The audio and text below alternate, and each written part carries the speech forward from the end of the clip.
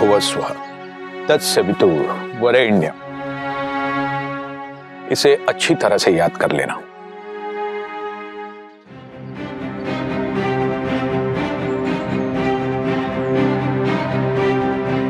प्रणाम छोटी रानी सरकार। प्रणाम गुरुजी। आप राजकुमार जी के साथ यहाँ? ये तुम्हारे गुरुजी है मालेराव।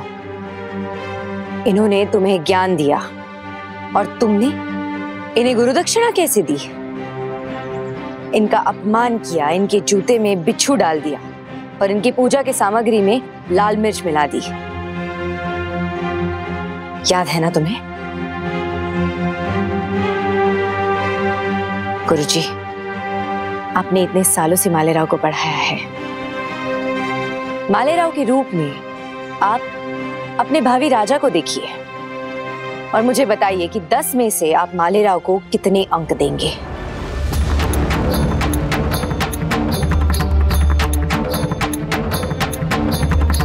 गुरुजी, आप होलकर परिवार के शिक्षक हैं। आप बेझिझक होकर उत्तर दीजिए। देखिए गुरुजी, आप मालेराव के उस दुष्कर्म को याद कीजिए और फिर बताइए।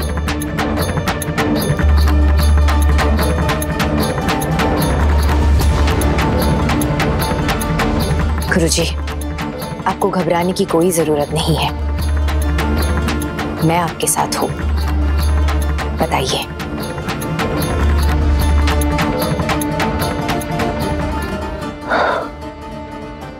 3 अंक।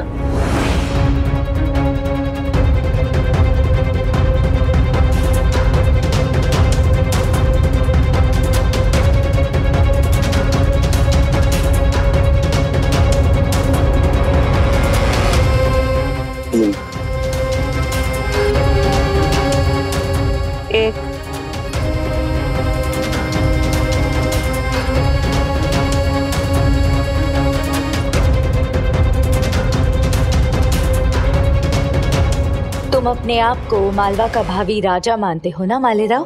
तो तुम ये भी जानते होंगे कि एक राजा सिर्फ अपनी प्रजा से बनता है। एक राजा उसकी प्रजा का पालक होता है मालेराव। उनकी सुरक्षा करता है वो। अब तुम खुद ही देख लेना, तुम्हारी प्रजा तुम्हारे बारे में क्या सोचती है। चलो मेरे साथ।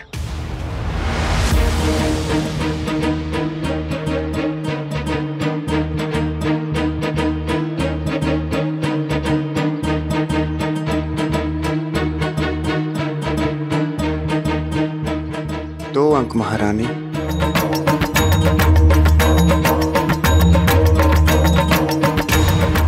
आप भी अपने अंक बताइए। देखिए, आप निडरता से अपने विचार मुझे बता सकते हैं। आप मालेराव को मालवा के राजा की तरह नहीं, उस इंसान की नजर से देखिए जिसने आपके घर को जलाने की कोशिश की थी। अब बताइए।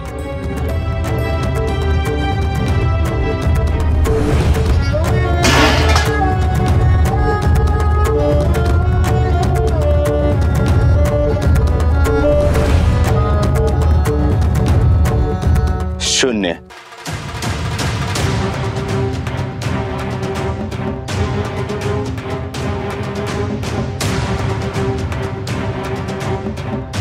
देखा तुमने मालेराव, ऐसा कोई भी नहीं है जिसने तुम्हें 3 से ज्यादा अंक दिए हो। तुम्हारे इस व्यवहार की वजह से तुम सिर्फ 3 अंक कमा पाए हो मालेराव। क्या तुम्हें अब भी लगता है कि तुम एक नया रिश्ता बनाने के लिए तैयार हो? विवाह के लिए काबिल हो तुम मालेराव? हम राजकुमार हैं और इतना काफी है, और आपको हमारे शादी के लिए सहमति देनी होगी। और अगर आपने ऐसा नहीं किया तो ऐसे ही हम उस वाड़े को भी जला देंगे, जैसे हमने इस झोपड़ी को जलाया था।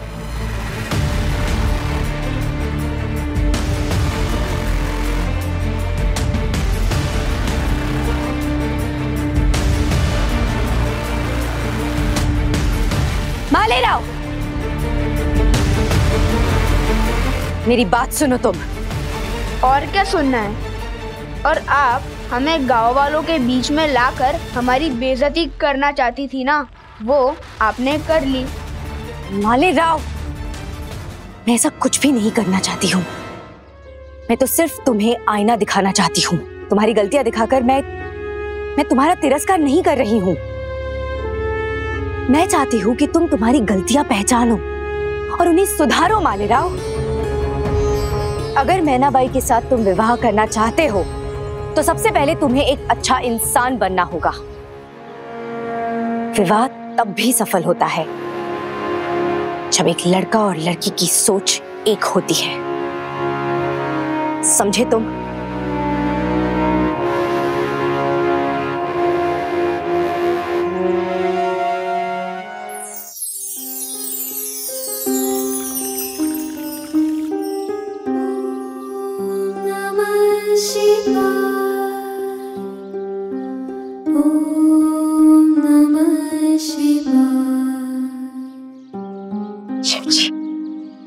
अब आप ही मार्गदर्शन कीजिए। जय शिव शंभो।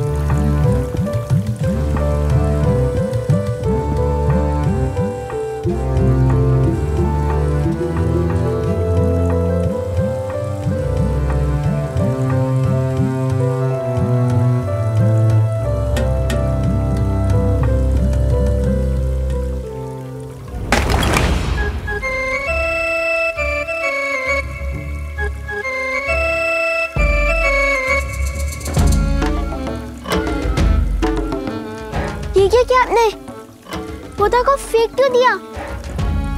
पौधे में भी जान होती है। जब हमें गुस्सा आता है तो हम ऐसे ही चीजें तोड़ देते हैं। हम जो भी करें वो सामने वाले को सहना पड़ता है।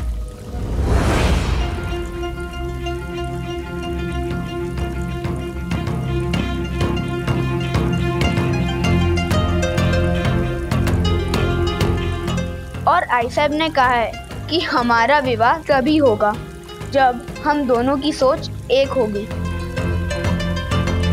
पर हम तुम्हारे जैसे नहीं बन सकते, इसीलिए तुम्हें हमारे जैसा बनना होगा। आपके जैसा? आपके जैसा मतलब? खतरों से खेलना हमारी आदत है, इसीलिए हमारी पत्नी को भी खतरों से भय नहीं होना चाहिए और वो बहादुर भी होनी चाहिए। खतरा? कैसा खतरा राजकुमार जी? वो बात भूल गई जब हमने तुम्हें छज्जे के कटहरे पर हाथ ऊपर करके चलने को कहा था, लेकिन तुमने भयभीत होकर मना कर दिया।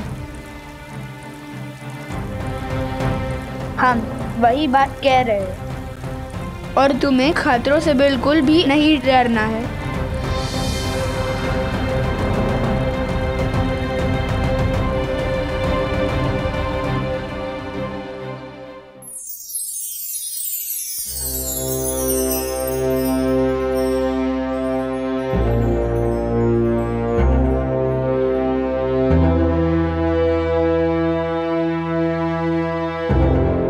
अहिल्या, अब ज्यादा विलंब ना करते हुए हमें इस रिश्ते को आगे बढ़ाना चाहिए।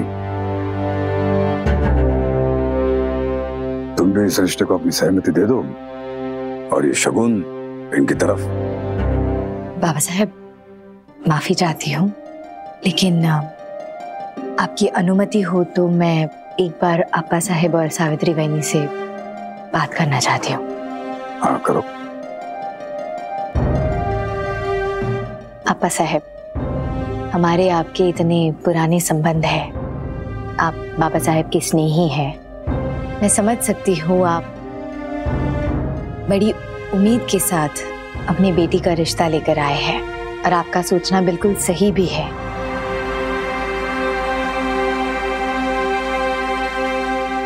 लेकिन मैं सिर्फ इतना जानना चाहती हूँ अब्बा साहेब कि आप मैनाबाई का हाथ मालेराव के हाथ में क्यों सौंपना चाहते हैं?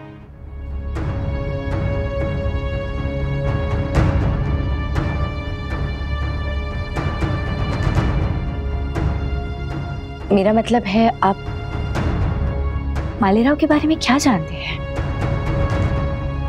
मालेराव होलकर वाड़े के राजकुमार है और मल्लाह सरकार के पोते हैं, स्वर्गीय खंडेराव और आपके पुत्र हैं। क्या आपको लगता है अब्बा साहेब मालेराव का ये परिचय विवाह के लिए योग्य है?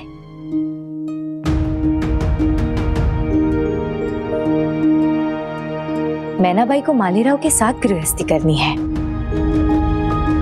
मालेराव की क्या पहचान है, उसका स्वभाव कैसा है, कितने गुण हैं उसमें? क्या मालेराव मैनाबाई के योग्य है?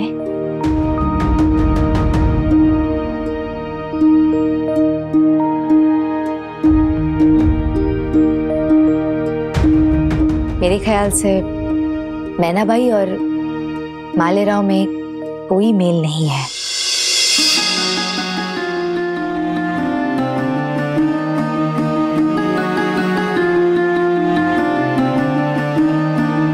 पता नहीं एक आई अपनी बात आपको समझा पा रही है या नहीं, लेकिन हम सबको और खासकर आपको इस प्रस्ताव को लेकर मेरे ख्याल से एक और बार सोचना चाहिए।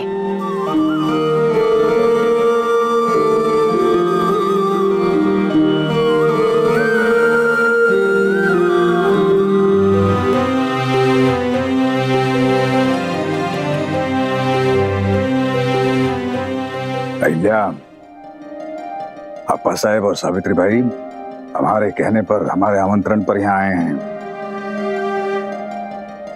इनके परिवार के साथ हमारे घनिष्ठ संबंध है, पुरानी मित्रता है और इस मित्रता को हम रिश्ते में बदलना चाहते हैं।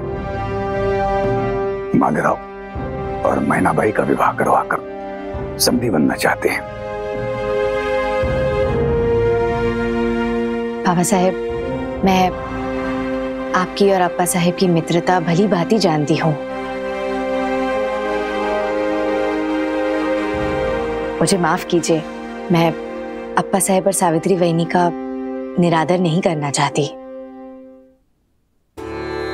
लेकिन आप सब एक बार मेरी बात सुन लीजिए। मैं भी एक आई हूं,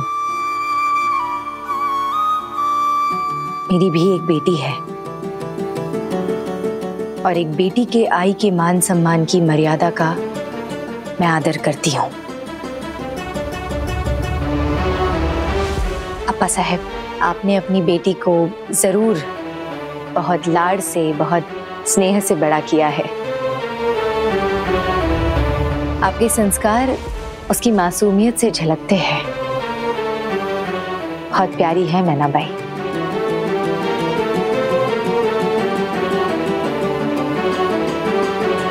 लेकिन विवाह के बाद मैनाबाई को वो लाड, वो स्नेह, वो आदर नहीं मिलेगा।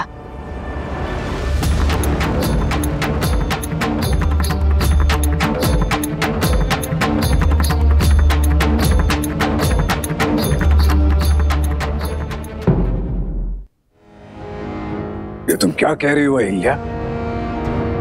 तुम ये दर्शा रही हो कि होलकर परिवार अपनी बहुओं का निरादर करता है, उन्हें स्नेह नहीं करता? नहीं बाबा साहेब, होलकर परिवार अपनी सूनबाई को कैसे अपनाता है इसका उदाहरण और पुरावा मैं खुद हूं।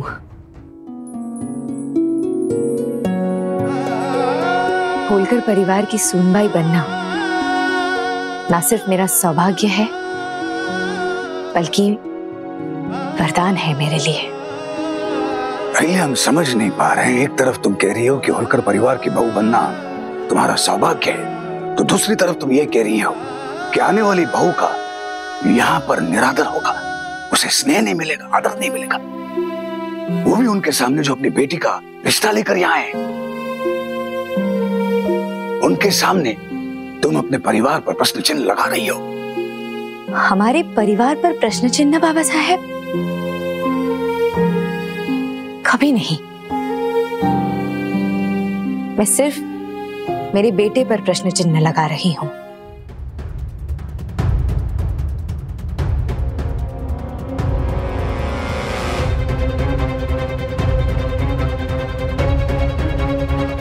विवाह जैसा पवित्र संबंध बनने जा रहा है। मालेराव का स्वभाव, उसकी आदतें, इन सब से अप्पा साहेब और सावित्री वहिनी को अंधेरे में नहीं रखना चाहती मैं। ये अनुचित है ना?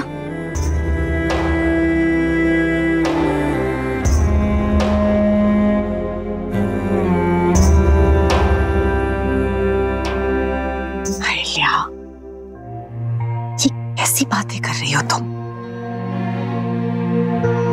मालेराव तुम्हारा बेटा है, और जो लड़की सूनबाई बनकर हमारे घर आ रही है वो भी तो किसी की बेटी है ना। आई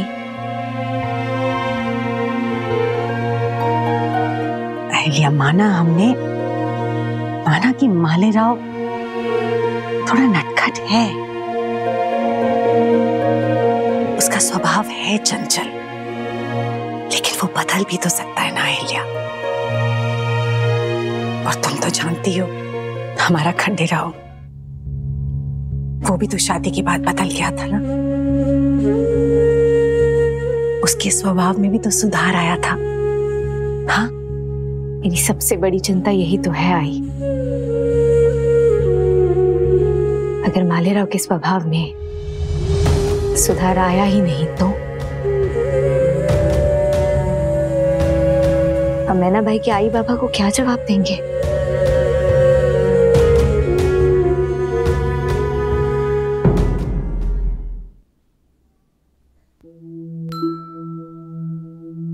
बाबा साहेब, माफी चाहती हूँ बाबा साहेब, लेकिन किसी की भी भावनाओं को ठेस पहुंचाना मेरा उद्देश्य नहीं था। मैं भी एक आई हूं, मेरी भी तो एक बेटी है। अपने बेटे के विवाह के लिए किसी और की बेटी के भविष्य को दांव पर कैसे लगा दूं बाबा साहेब?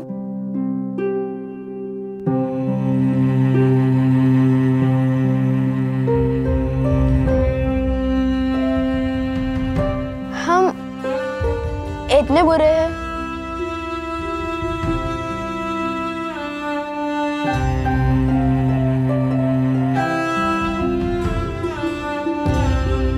तुम इतने बुरे नहीं हो। बुराइयों ने तुम्हें घेर लिया है मालेराव,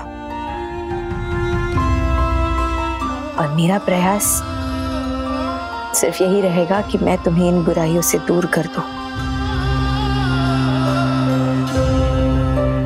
क्रोध, आक्रोश, लोगों का निरादर करना, जिद, लोभ, इन सब का साथ तुम छोड़ दो मालेराव, और मैं खुशी खुशी मैनाबाई का हाथ तुम्हारे हाथ में दे दूंगी।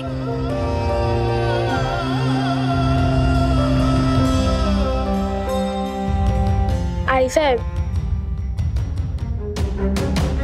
आप जितना बड़ा चढ़ाकर हमें हमारी बुराइयां गिनवा रही हैं ना, वैसे हम नहीं हैं। और आपको तो बस सबके सामने हमारी बेइज्जती करने की आदत हो गई।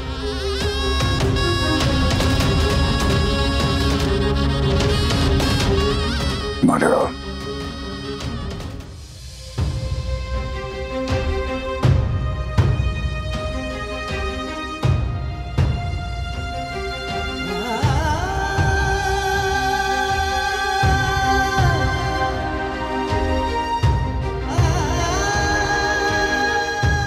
सरकार, हम पर विश्वास रखिए। आपका समधी बनने की अभिलाषा अब भी हमारे मन में है, लेकिन हमें ऐसा लग रहा है कि छोटी रानी की बात पर हम भी थोड़ा सोच लें।